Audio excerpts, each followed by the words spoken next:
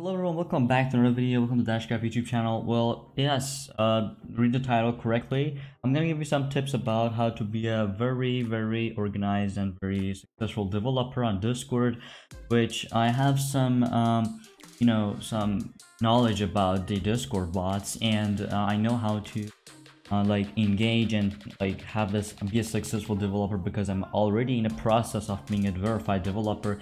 So I thought with myself, so why not sharing with other people and make them to try out being a verified developer on Discord.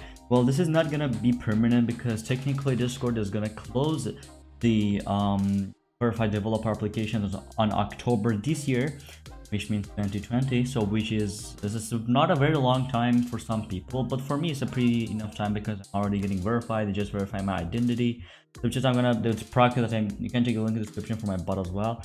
But technically I'm gonna give you some tips for today's video to be a verified developer and how to be, and there's some tips and tricks. So let's get into the video.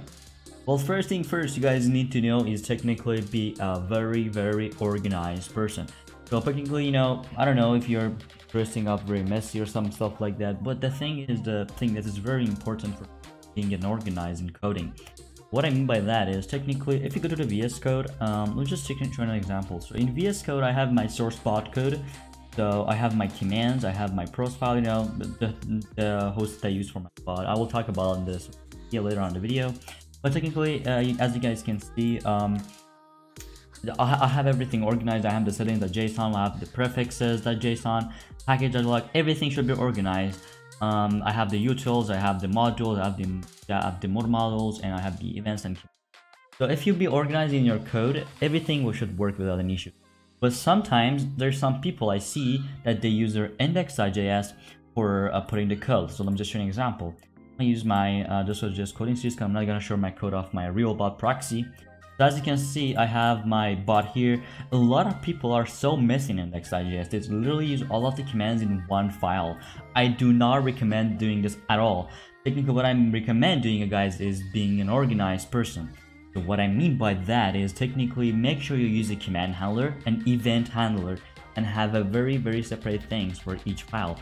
Let's just say you want to have a command, you just have to make a command and then create the command and put the code in it. It will be well organized and it will help you in future. Because I know literally how you guys feel when you want to code. You code frustrated, I know. But the thing is, imagine you being frustrated about the coding, and then in the same time, you have some issues with your code, and in the same time as well, your code is messy and you lose your code. So what I mean by that is technically try to be not messy and to organize in your code. That's one of the important things that I learned before being a verified developer on Discord. The second thing I'm gonna teach you guys is not gonna be a very big deal, but you have to listen to it. Being a professional developer needs to be the code clean. So what I mean by that is technically, if I right click on here, if I click on format document, it will format everything for me, literally everything, as you can see. So what I mean by that is, let's just say your code is like, messy, and you put everything messy, you forgot some semicolons, or let's just say you like, put these here, whatever you want to call it, and it's a little bit messy and it's not the right thing about a node.js. If you want to make all the clean, you just have to right click in here and then click on format document.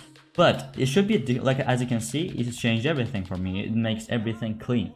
So what I mean by that is technically I have used an extension called Beautify. You can use it as well. It's a pretty cool extension on VS Code, which I use. I don't know about the Atom or other stuff, but technically I think it's a very cool software if you want to be a very clean developer. Third thing I'm gonna show you guys is a very interesting one. To be fair, all of you guys don't know how to be a verified developer. Well, yeah, I know you probably read on Discord website and how you can be pretty much how to be a developer. You know what I mean by that, like how to be in the process of being a developer.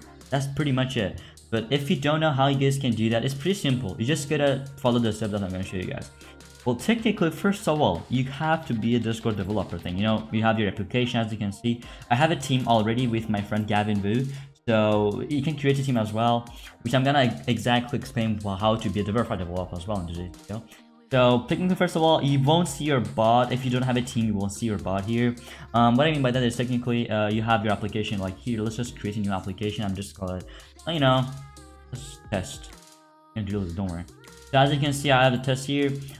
You gotta make sure that everything in here should be probably fine. So let's say you have the app whitelist, you can add some, you know, whitelist people to your bot, and you have the OAuth stuff. To be fair, never share your client ID. This is not really very like, you know, bad and, you know, security issue.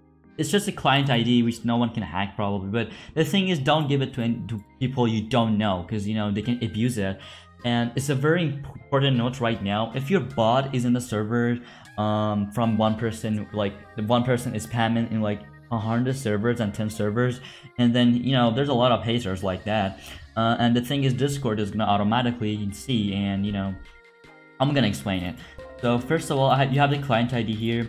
You might make sure that your client, like, you know, token or some stuff like that should be properly fine. Don't share your token to anyone if you want to be a verified developer, because Discord may understand about that. And the funny thing is, never, if you're using GitHub for your source code, never share your code to someone else. What I mean by that is, technically, if you have a teammate or something, that'll be fine. But if you have someone that you don't know, and never put your bot on public.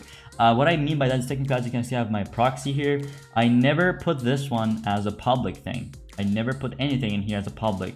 It's private. If you don't know how to make it private or public, you just gotta click on your repository and then go to settings, and you will see some option here called danger zone. You just have to you know, do some sub settings. You can check everything in here. I don't think it's gonna be very complicated, so I'm just saying. And yeah, that's technically it.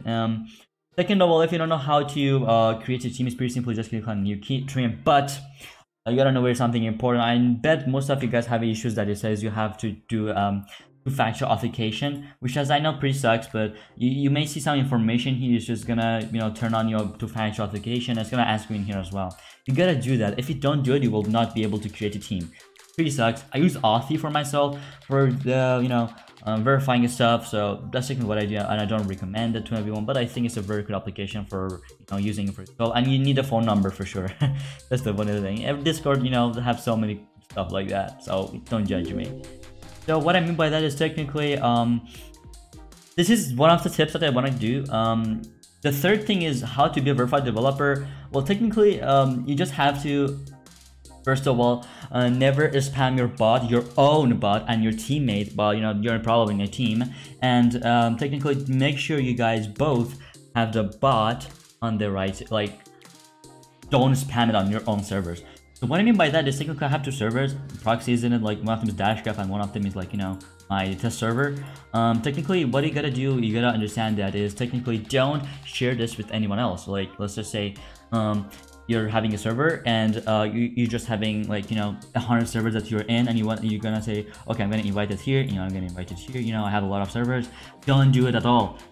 Especially the server owners, like you are the ownership of the server, you will have issue. You never invite the bot in more than 2 servers. If you're the teammate or you are the owner of the repository, or I mean the owner of the bot, don't invite more than 2 servers. One of them is testing, one of them is your own server, whatever you have.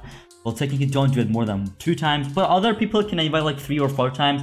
But if they mass spam it, what I mean by that is, like, let's just say they have a server, they have 4 servers, and in the server they have like 1 member or 2 members and their bot, which is pretty bad. Discord needs at least 5 real members on each Discord server that they're gonna invite, and they see if the 4 servers are like that, they're gonna probably deny you in the first second. And when you get verified, technically, you gotta be at least in 75 servers. But for me, they message me in 76 servers. So what I mean by that is, technically, Discord is gonna, you know, invite you in. Let's just say, when you reach 75 servers, it's gonna be ready. But when you reach 76, nothing, you know, everything is gonna be fine. They're gonna probably message you. If they message you or you didn't message you, this means you got denied. Or sometimes it's called ignorance and stuff. You know, what does this mean? Is actually you made a mistake by some authentication and stuff. It's gonna explain for you each time. Discord literally gonna email you and invite you. So let's just say an example. I have an example here. Discord emailed me. Yeah, there we go. Discord emailed me about that, as you can see. And they call DashCruft. You notice the proxy was in 75 servers or more, and you will be able to process your application. So what I mean, as you can see, you're gonna see notification in your applications tab, and you can do a verification system, which my process is processing from the last week. I think it's gonna take like 5 days for like processing Discord to do that. The stick thing, that's what I'm saying is, after you guys got that and you're trying to be in a verification process, it's gonna be pretty much not hard, but you know, the tips that I'm giving you right now is gonna help you in the future. Anyways, guys, I'm not gonna talk anything else. Before we guys leave the video, I know maybe my tips are bad, but thinking I did my best for all you guys. I'm giving you each tips possible. If my grammar was bad, I'm sorry, because I'm not a Canadian or you know, American probably. Yeah, thank you guys again for watching, and I hope you liked the video. Make sure to leave a like, hit that subscribe button for more videos like this. I'm trying my best to keep you updated, guys. And you can join our Discord server as well if you have any questions, and I hope I will see you